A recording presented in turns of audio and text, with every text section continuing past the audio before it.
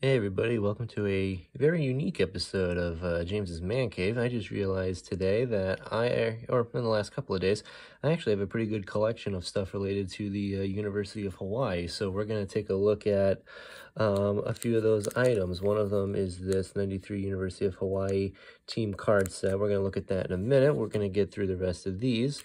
First one is of Stephen Wright, who won a World Series with the Red Sox. In 2018, he pitched for the University of Hawaii, and I think around 2006, 2008 maybe.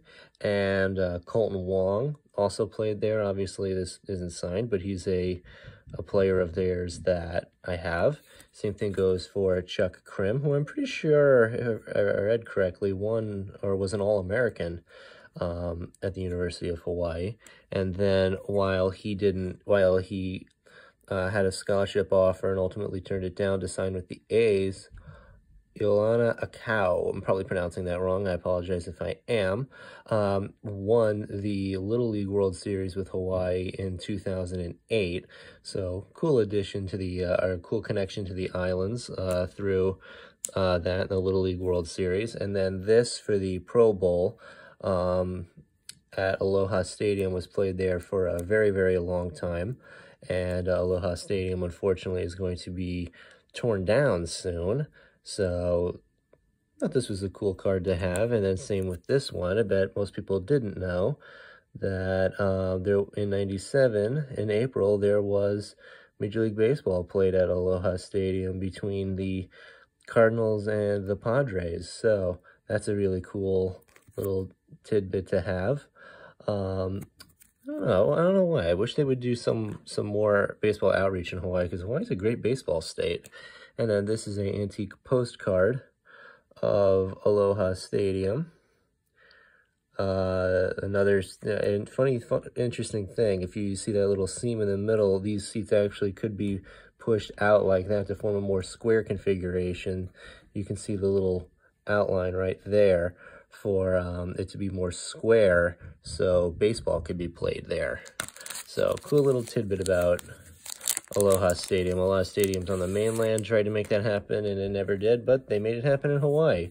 Unfortunately, the stadium didn't really last as long as they probably would have liked, and it's going to get replaced. But let's go through this really cool card set.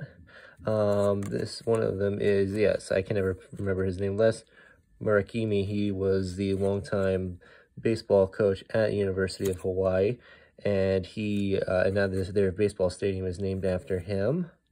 And then they had this back row was with them for many, many years, and not really going to get too much into each player, but we're going to just sort through all of them.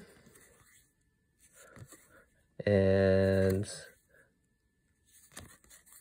yeah, and also, fun fact, 1980, University of Hawaii was the runner-up in the College World Series. So nobody can say that they have no baseball history. They certainly do.